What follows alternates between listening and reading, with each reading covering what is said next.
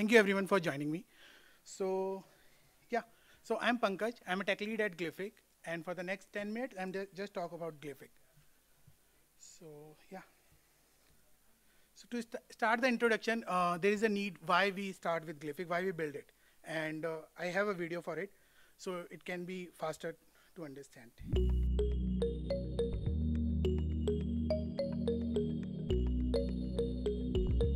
If you are an NGO that engages with more than 500 beneficiaries on a daily, weekly, or monthly basis, running various programs such as health awareness drives, counseling, education at home, support helplines, or delivery of other services, then you know the pains of making sure that all your end users are responded to in a timely manner, the pains to gather data from those interactions and measuring it for better impact.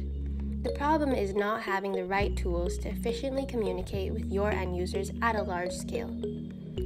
Now, you can use a no-code automated conversation builder to interact with millions of end users at the same time. It's a new way which is going to change how NGOs digitally interact with their end users. Yeah.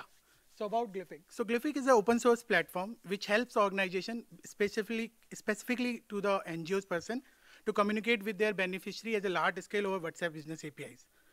And yeah, it uses Elixir at the backend and the React in front end. Also, we have 50 plus organizations who are using platform right now actively. So what Glific really offers? So it's basically a web app which provides a chatbot builder where you can build the conversation flows and for the WhatsApp. Another thing is the contact management. You can manage your chats on who's talking to you and answer all the questions of your beneficiaries. Next thing is broadcasting. You can broadcast the message on WhatsApp. So WhatsApp Business API doesn't provide a group functionality right now. So Glific helps us to manage that somehow. And another thing is staff, NGO staff also. So apart from that, there are some famous integrations which are actively used by our partners, which is BigQuery, GCS, NLP, and some custom webhooks, which I'll talk about in the next slide. These are some popular use cases like advisory, FAQ, survey, counseling, and things like that, right? So Glific basically used in educational, advisory, health, and civics areas. These are some of our highly used NGO partners, and there are more than 40 more organizations. Okay, so moving to technology side now. So this is our development stack right now. Elixir, React, Postgres with multi-tenancy frame, with multi-tenancy. SketchUp we use for our design the system on a designer side, on a UI side. Data Studio helps us to build the reports, and Slab is our documentation tool we use. Dialogflow, BigQuery, all those are help us in ML and machine learning use cases. This is a high-level architecture. If you see, so Glific backend is in center, and that's the core of the Glific part. And we build it as a standalone application. So our front end, which is in React, is just another consumer of Glific APIs. So whatever you can do on front end, it's all based on API. So you can just plug the Glific backend with your system as well. Apart from that, the Glific architecture is in a way that you can integrate more and more third-party libraries. So far, we are just focusing on Google ecosystem. So ML, NLP, and analytics, everything is on Google platforms. And yeah, next is the database. If you see that it's a multi-tenancy database with row-level security on a single schema. So that's where we are using Postgres. So we heard this question a lot of time whenever I talk about Glific. So Elixir is a modern age of functional programming, and it's compiled on Erlang VM.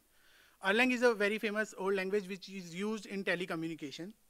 And yeah, so that's why to be in the same ecosystem because Glific also uses a lot for just chatting with the beneficiaries, we pick Elixir. And these are some of the features of Elixir provides. Its concurrency, it's very fast. It works on actor model, so everything is on process. Every process just takes a message, process that, and just pass on to the next process. So that's how the CPU utilization is very fast. Next thing is communities. So as Glific is open source and we know how important community is, so everything in Glific is transparent. We have all our internal discussion and everything on Discord, and that is also public. So anybody can join and share their feedbacks, their learnings and everything on Discord itself. Apart from that, yeah, we do host a webinars in every month, so that our NGO partners and our all the social sector people aware about Glific and how it's working and keep up with the speed. Next is YouTube channel. So we have a lot of videos on each and every features, which is we build whenever we build in Glific. Developer experience, yeah. So the documentation is the first class of it in Glific. So we have all the automated checks that if you define a new function, you have to write a specs for that. Otherwise, your PR won't be passed. And based on those specs, we have another automated tool which generates the documentation. So that's on the CI side. Apart from that, we have some manual documentation also on Postman and Slate. So yeah. Okay. So how you can help? It's a standard any open source platform. We have marked all the issues which are quick fixes as a good first issue. So you can pick them up. And there are some large projects also which you can build in Glific. So, and that is on Glific public repository in the roadmap. And of course, you can write to us or visit our website if you want to know more about this thing. Because we are a small team and now we are getting a lot of attraction from NGO. There are a lot of use cases which we can solve. So Tech for Dev, who's funding Glific, is hiring also for the core member. Road ahead, yeah. So far we have built a basic use cases, and now we are working with some of our organizations to work on GIS, so that you can just collect the location from WhatsApp somehow and plot a graph on a structural manner.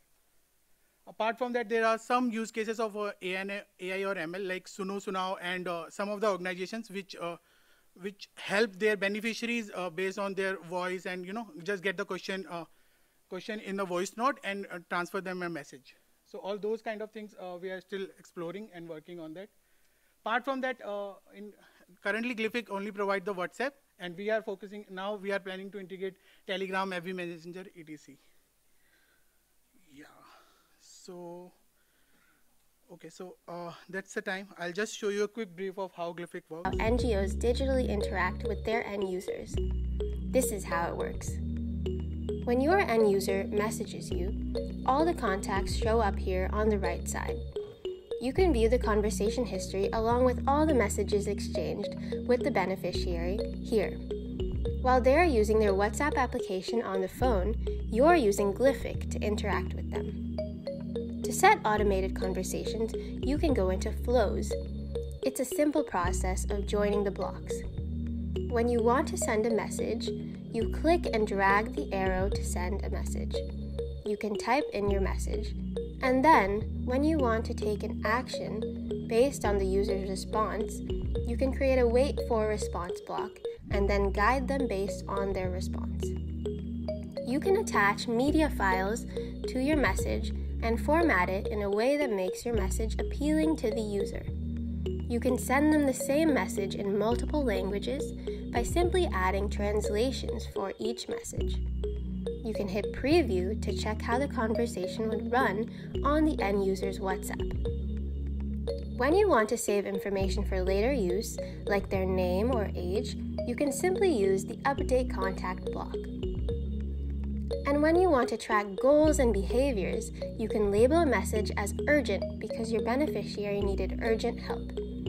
Later, you can see all the messages at a glance that were labeled urgent. You can notify a staff member to check out the chat in case you anticipate that someone might need help. Your staff will be alerted via WhatsApp to check out the conversation. You can use the label again to track if you were able to help all the people who needed urgent help. When you want to put contacts together based on common interests or services they would like to receive, you can create collections by going into the collections screen. And then linking it in flows puts the contacts in collections based on their response. You can also trigger a message to all at once whenever you need. You can give your staff members the right level of access to the application. All your messages, contacts, and labels information gets saved on your secure and private Google Cloud storage accounts, and you can access or download it in any format you'd like, such as Excel. The data is completely private and accessible to you at any time. This is how it works. Yeah, thank you everyone.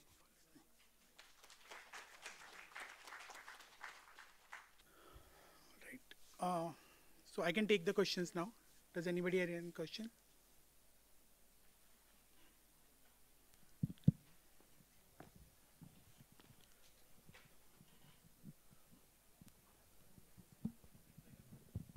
It seems, hello. Yeah, it seems that your application can have a much wider variety of applications than what you have proposed here. So my question to you is, why are you targeting specifically NGOs when this can kind of, be used by any kind of business? So yeah, I mean, so this project is funded by Tech for Dev and initiated by Tech for Dev also. So Tech for Dev is just build the products for NGO sector right now, only technical products, and make them open source. So this project is just made for to help the organization to communicate over business API. There are some for-profit products also in the market, but the cost and everything is way more. So like, do you have some sort of filter on your clients? Like, do you specifically background check them that, okay, you are a for-profit business and you're not helping XYZ causes, so we will not take you as a client? Do you do that, or?